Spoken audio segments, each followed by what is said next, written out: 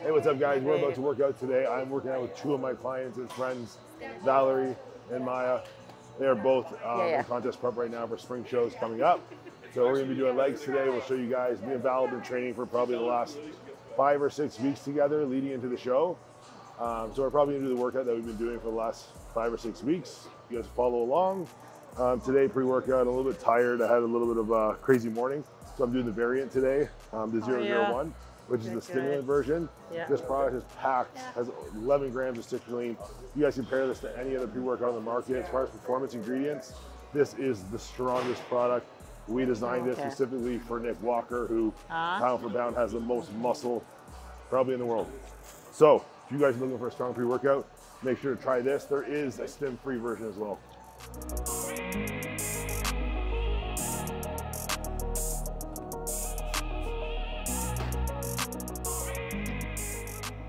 So we've been kicking off the workout with one of these two versions.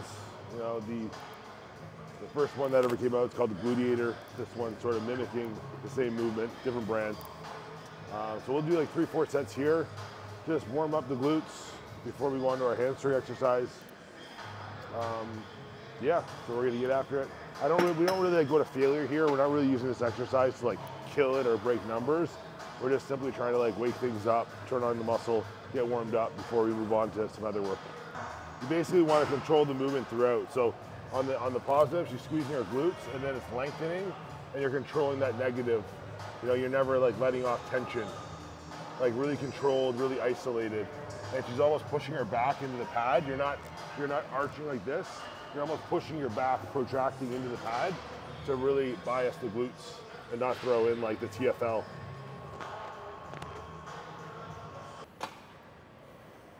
The problem with a lot of people is they go on here and they just use a lot of momentum and they just throw it. They throw and catch, where it's like you want to actually use your muscle. At any time, someone should be able to be like, stop, and you stop. You know, whether that's on the positive or the negative. Good. Try to hold it at the top. Hold it, squeeze, squeeze. Good. Yes, there you go. Hold it for a second like that. 1, 2, good. Good, much better. That's it. Good. Pull this up. Yep. Push hard to your feet. That's it. Good. Yes, there you go. 4. There you go. Stay strong. That's it. 3. Good. 2 more. Good. Hold the last one. Hold it. Squeeze. Hold. Squeeze. Squeeze. Squeeze. Good job. Just really get the hamstrings activated. Good. You're lengthening. Lowering under control. Good. It's perfect. Perfect. We'll just aim for like 10 reps. Control the negative. You're only focused on the negative. Let's go. Only focus on the negative. That's it. One more. Control. Good job. Very good.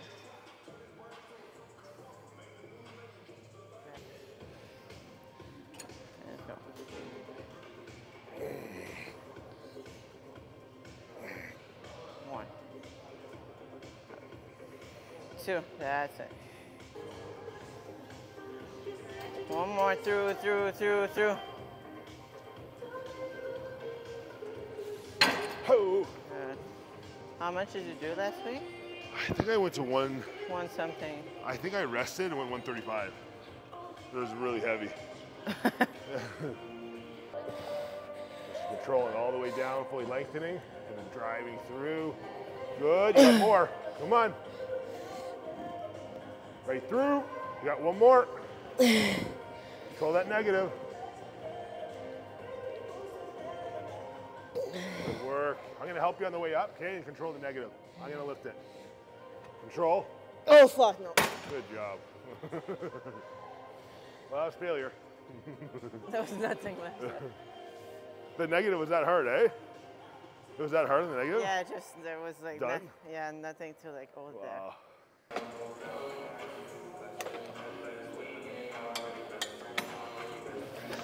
So really understanding here too, right? Just where the direction's going. So as you first starts that movement, It's pulling back there by the end of it. But the first portion of the movement, this is pulling down and then back, right? You're pulling down and then behind you.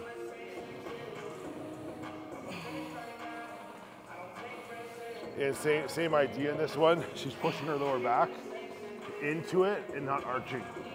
So you're almost like crunching your abs down. You're almost like bracing down with your abdomen so everything's stable, and you're just isolating your hamstrings. Good.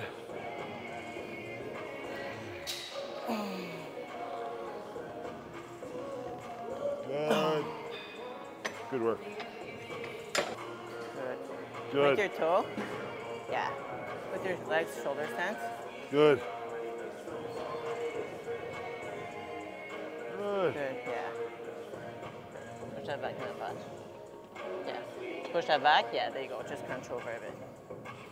Crunch your abs in. There you go. One more. Good. Good job. And always making sure your hip, knee, and ankle are always like a train track. They're in line. Right? A lot of people will like, if it's off, you just want to make sure that alignment's straight. When you are set up in here, right, you might feel a little weird. You're like, you want to push, right? A lot of people want to push because they want to arc their back and they want to like throw it behind them. So when Val was telling you push your back into it, it's almost like you're crunched and I'm pushing my back into it. And if I'm grabbing these, it's almost as if I'm grabbing these, I'm not pushing down on them, I'm pulling them up. And almost like when this goes down, almost like I want to roll over this. Like I'm pulling up to like go over it. You know, just isolate the hamstrings a little more versus like bracing yourself and using leverage. Yeah. It's very common. You're like, instead of like being here, you're like pushing this back, push that back in my hand. You're back. Yeah. Think of like that. You're like crunching, yeah, there you go. Yeah, I just picture crunching my abs and you're I'm like pushing my lower here, back. bracing that. You know? Good.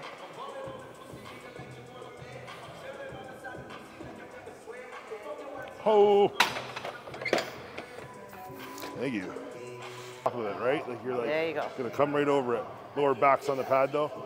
There you go, Good. just there. Good. Go stretch all the way, stretch. Good. Good. Come on, you got it. Don't rush it, okay? Get length and curl it. Squeeze. Good. Good, that's it. Good, yes, one more. Be patient, control that negative, and one more. Control, don't be in a rush. Right through, good job. Good job. Good job. You're still getting full length at the top. Good. One more. Staying calm. Good job. Good job. Good rep. That one was all you. You know what I mean? The calmer you can stay when it's hard as can be and the more focused you can be, rather you like shorten the rep and get that full length and maybe not get all the way contracted than like cheap out on getting length and then like jerk it, and the quality is always even better than just hitting a number. 5. Good, let's go. 6. Good. 7. Good. 8. That's it. 2 more. Good. Yep, 1 more. Wow. Good. That was heavy. Oh.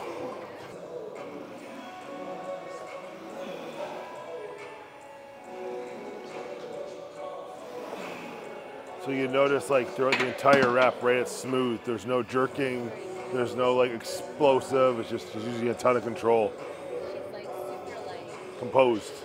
Yeah. Slow. Good job. Good job. Good job. Good job.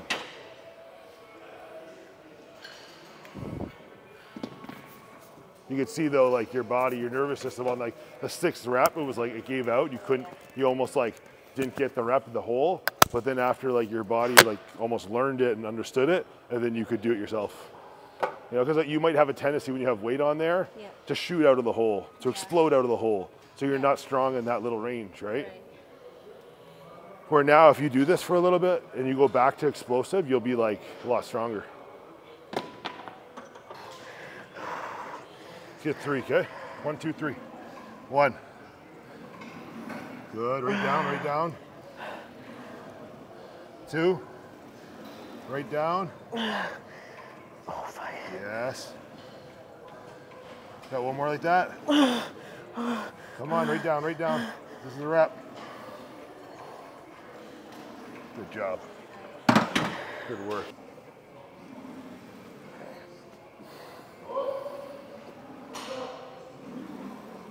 Good. 4, that's it.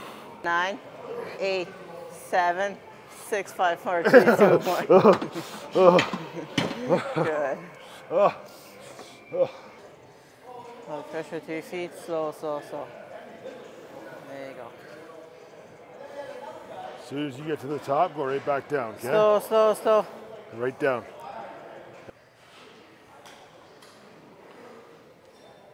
Yes, there you go. One more like that, okay? Yep. We're done. One Stay more strong. like that. In your head, breathe. Right Slow, through. slow, slow, yes. That's the wrap. Good job. Good job. babe. Good work.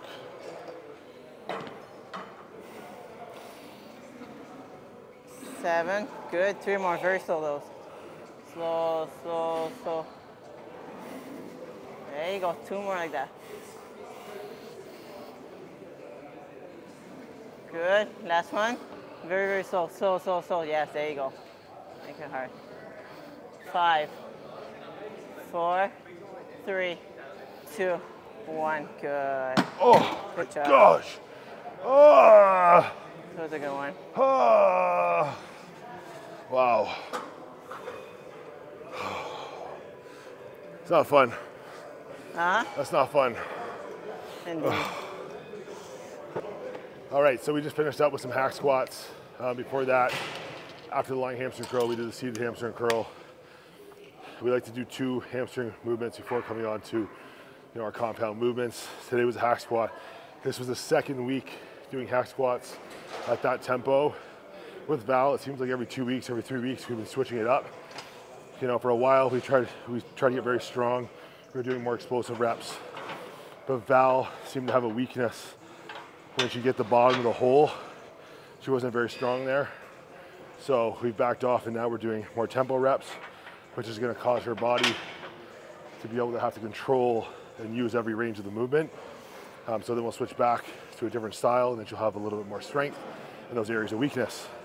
And it's very, very challenging to be doing 3 seconds down, 3 seconds up, especially as you're putting heavier weight on there. So now we moved over to the Rogers hip press.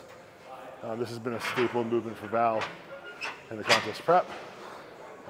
It's a really great movement. So we'll do 3 or 4 sets here, and then we'll probably finish up with some leg extensions. Again, just making sure her hip, her knee, her ankle are in alignment. And it's like that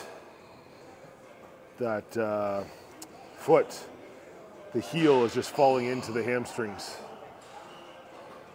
And her butt doesn't, her back, as long as her back is solid on this back pad, her butt doesn't need to be on the seat. The seat is angled like this for a reason. The seat's angled like this because when you're sitting on it, that weight is taking you up. So as long as your back is braced against this, you can float on that seat. So depending on your mechanics, because you guys are shorter, you're probably gonna feel very comfortable being on the seats. But for someone who's a little taller, who has longer limbs, they might find, hey, I need to be a little bit higher, and they'll just, like I float on it, because I have a really long shin. So you might be okay here. Under a ton of control. Good. Just think about straightening that leg as you get in the hole. Straighten leg. Yep. In control. Good. See, I kind of float. I'm not on the seat. I'm kind of like, my ass is kind of off of it. But as long as my lower back is braced against this, It's fine.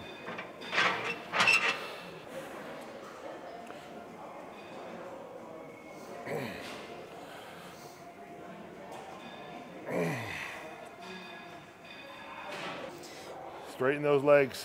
Good. Good. Good.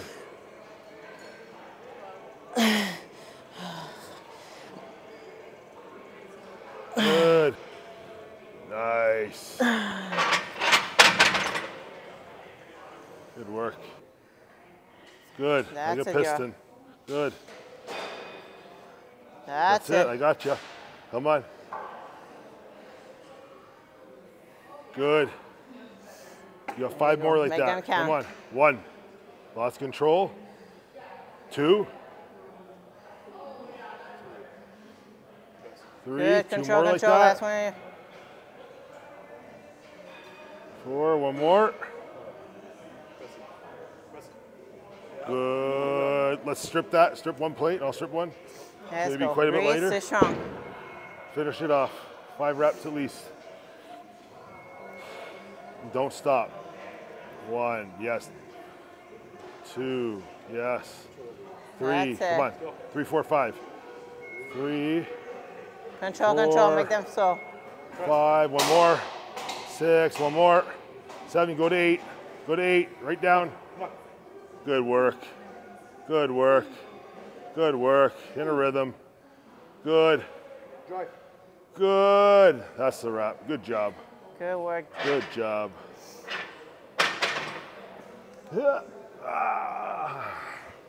My turn. Wow, that's heavy. Last couple of sets are the worst. First couple of sets.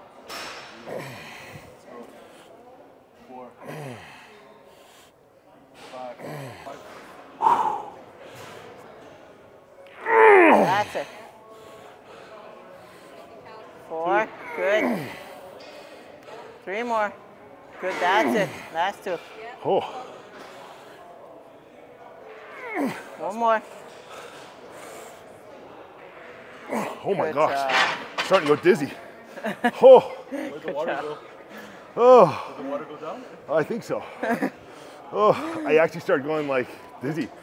Really, eh? Yeah. I was like, oh, Man's about to pass out. meh. Good.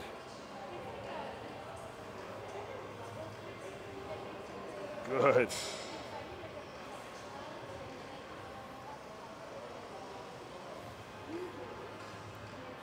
That's it. It's easy to like load this up, and then people end up lifting their hips too. They end up in this position, and they're doing this, so their ass is up, their knee is that way, the range of motion is like this. This pad is moving this much, where if I'm, you know, down, hips are down, I'm pulling up. This has to pull down and behind me, fully lengthening this. Just gonna isolate the thigh more. Your legs look pretty full. And Good. it's like your leg is going around this pivot. This pivot's going through my knees. I'm going around this.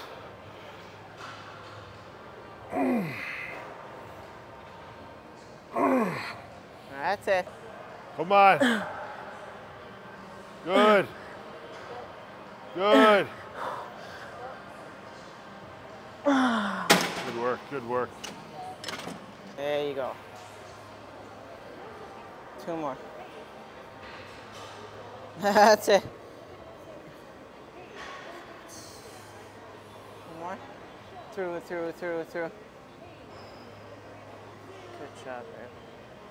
Good job. Good job.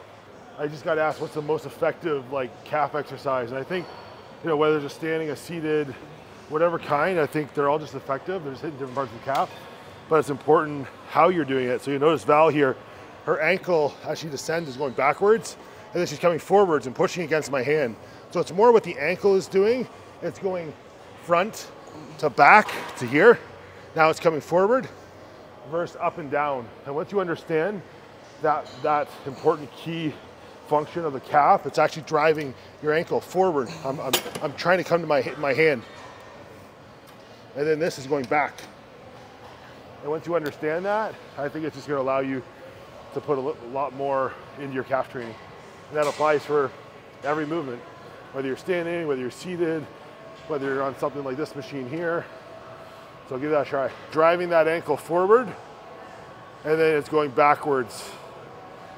Forward and backwards.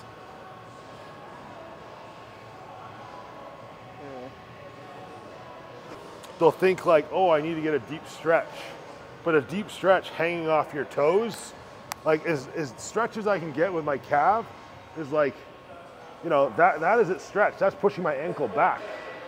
Now it's not any more of a stretch if I'm on a ledge and I'm pushing my ankle back right now, it's fully stretched. But now I can hang off that and go further down when I'm hanging off my foot. So it's important to not, like, on these machines, let your foot like hang off of it and thinking like, oh, I'm getting deeper, I'm getting more range in the calf.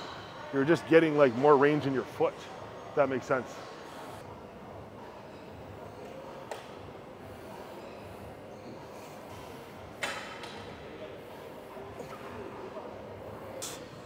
Because I got drop foot and I hurt my peroneal nerve, I got no tibia on this one, and this tibia is huge.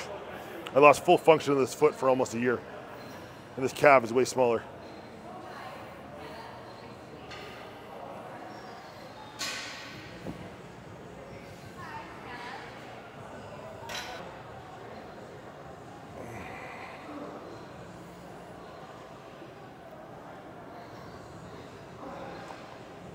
Oh, you're up.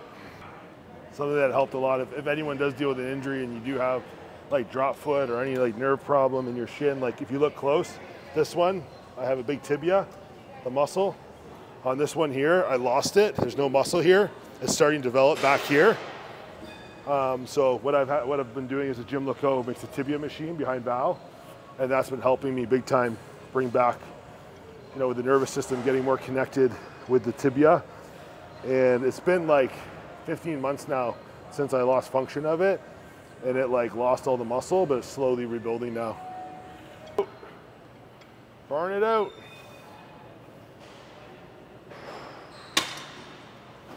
Good job. All right, so that is the workout. We are all done. We just finished some calves. So that's a typical leg workout with contest prep for Valerie. You know, Maia's joining us today. This is something a little bit different than she normally does. There you go. She's preparing for some shows and then going to be doing the Toronto Pro Qualifier. And I'm pretty confident she's going to get a pro card this year. We'll see her on a pro stage very, very soon. Cool thing with Toronto, I think the pro qualifier is the day before. So if she does turn pro, we can do the pro show the next day. So that's very cool.